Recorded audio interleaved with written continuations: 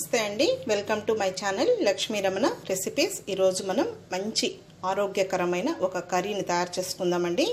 ఇది రోటీ పుల్కా తర్వాత రైస్ లోకి రాగి సంగట్లోకి అన్నిట్లోకి చాలా బాగుంటుంది। డైట్ చేసే వాళ్ళకు చాలా బాగుంటుందండి। రోజు రోటీస్ లోకి ఏదో ఒక కర్రీ కావాలి కదండి, కాబట్టి మనం ఈ విధంగా మంచి కర్రీని తయారు చేసుకుందాము।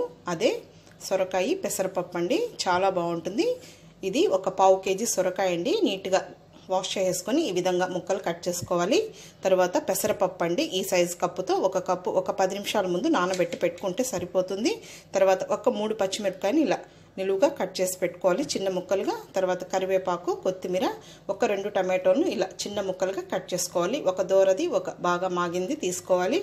అలాగే వెల్లుల్లి అండి, ఈ సైజులో ఉన్న వెల్లుల్లి ఒకటి, ఒక పెద్ద ఉల్లిపాయని ఇలా చిన్న ముక్కలుగా కట్ చేసుకోవాలి। తయారీ విధానం చూద్దామండి। ఓకే అండి, ఈ కర్రీని మనం కుక్కర్లో వండుకుందామండి। ఒక్క విజిల్కి ఉడికిపోతుంది, చాలా బాగుంటుంది, టేస్టీగా కూడా టైం సేవ్ అవుతుంది। ముందుగా గ్యాస్ వెలిగించుకొని కుక్కర్ పెట్టుకొని 1 టేబుల్ స్పూన్ నూనె వేసుకోవాలి। చాలండి, ఆయిల్ ఏం అవసరం లేదు, సరిపోతుంది।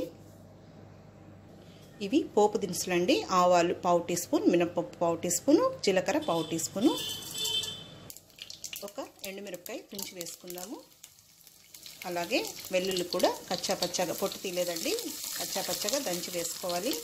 పచ్చిమిర్చి ముక్కలు, ఉల్లిపాయ ముక్కలు, కరివేపాకు, ఆనియన్స్ని లైట్గా ఫ్రై చేసుకోవాలి। చూడండి, ఆనియన్ ముక్కలు వేగాయి, మరి ఎక్కువేం వేగాల్సిన అవసరం లేదు, ఈ కలర్ వస్తే సరిపోతుంది। ఇప్పుడు ఇందులో ముందుగా ఈ సొరకాయ ముక్కలు వేసేద్దాము। సొరకాయ చాలా మంచిదండి, వాటర్ కంటెంట్ ఎక్కువ ఉంటుంది, అలాగే ఫైబర్ ఎక్కువ ఉంటుంది। డైట్ చేసే వాళ్ళకు అందరికీ కూడా చాలా మంచిది, వంటికి చలువ చేస్తుంది। కొద్దిసేపు వీటిని ఫ్రై చేసుకోవాలి। 1/2 టీ స్పూను పసుపు పొడి వేయాలి। ఇప్పుడే కర్రీకి సరిపడా కల్లుప్పు కూడా వేసేస్తున్నాను।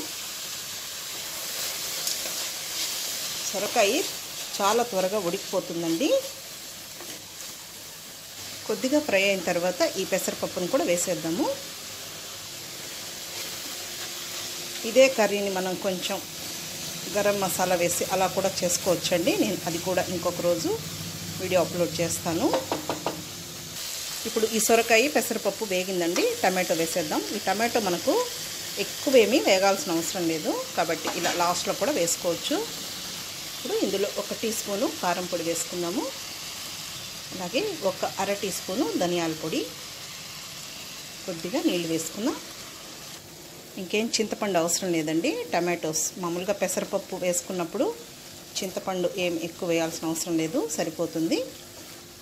అదే కందిపప్పు అయింటే మనం కొద్దిగా వేసుకోవచ్చు। ఇప్పుడు ఈ టమాటో కూడా కొద్దిసేపు మగ్గాలి, ఈ స్పైసెస్ అన్నీ కూడా బాగా వేగిపోతాయి పచ్చివాసన లేకుండా, అప్పుడు మనకు ఈ పెసరపప్పు ఈ సొరకాయ కూడా బాగా వేగిపోతుంది, చాలా టైం సేవ్ అవుతుందండి। కర్రీస్ కూడా మనకు బాగా కరెక్ట్గా కుదురుతాయి ఇలా కుక్కర్లో। కొంతమంది కుక్కర్లో టేస్ట్ ఉండదు అనుకుంటారండి, ఏం లేదండి, చాలా వరకు ఇప్పుడు మనం ఎక్కువ కుక్కర్స్నే కదండి యూజ్ చేస్తున్నాము, కాబట్టి ఈ విధంగా మనం చేసుకుంటే కరెక్ట్గా వస్తుంది।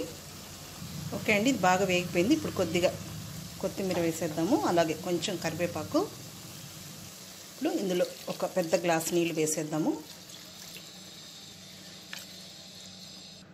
ఇంకొద్దిగా ఉప్పు వేస్తానండి, కొద్దిగా తక్కువగా ఉంది, అలాగే ఇంకొంచెం నీళ్ళు, ఎందుకంటే పెసరపప్పు ఉడికిన తర్వాత గట్టిగా అయిపోతుంది। అంతే అండి, ఇప్పుడు మనకు పెసరపప్పు బాగా నానుంటే 1 విజిల్ అయితే సరిపోతుంది। సొరకాయ అన్నీ కూడా బాగా వేగిపోయాయి, కాబట్టి 1 విజిల్ పెడితే సరిపోతుందండి। లేదు పెసరపప్పు ఎక్కువ నానలేదనుకోండి, ఇంకొక విజిల్ ఎక్స్ట్రా పెట్టుకోవచ్చు, వచ్చిన తర్వాత చూద్దాము। ఓకే అండి, 1 విజిల్కే చూడండి కరెక్ట్గా ఉడికిపోయింది, మరి మెత్తగా లేకుండా ఈ విధంగా అక్కడక్కడ పెసరపప్పు కనిపిస్తూ బాగుంటుంది।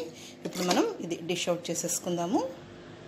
తర్వాత కొంతమంది సబ్స్క్రైబర్స్ 2 ఇయర్స్ లోపు వాళ్ళకి ఏం పెట్టాలి అని అడిగారండి। ఈ కర్రీని కూడా మనం కారం తగ్గించి బాగా మెత్తగా చేసేసుకొని ఆ సొరకాయని తినిపిస్తూ కొంచెం నెయ్యి వేసుకొని తినిపిస్తే చాలా హెల్దీ అండి, బాగా తింటారు, కాబట్టి మీరు కారం తగ్గించి పిల్లలకు కూడా ఈ కూరని పెట్టచ్చు। అలాగే మనం బౌల్లో వేసుకొని కూడా తినొచ్చండి, తక్కువ రైస్ లేదు రోటీస్ పెట్టుకొని ఈ కర్రీ దండిగా వేసుకొని తినొచ్చు। అంతే అండి, చూసారు కదా, మనం ఆయిల్ తక్కువ వేసుకొని చాలా టేస్టీగా మనం సొరకాయ పెసరపప్పు ఎలా చేసుకున్నామో. కాబట్టి మీరు కూడా ఒకసారి తప్పకుండా ట్రై చేయండి, చాలా మంచిది ఆరోగ్యానికి. ఈ వీడియో మీకు నచ్చినట్లయితే నా యూట్యూబ్ ఛానల్ లక్ష్మీ రమణ రెసిపీస్ని కొత్తగా చూస్తున్న వారైతే నా ఛానల్ని తప్పకుండా సబ్స్క్రైబ్ చేసుకోండి. నచ్చితే లైక్ చేయండి, షేర్ చేయండి. ఇంకొక మంచి వంటతో మళ్ళీ కలుద్దామండి. నమస్తే అండి.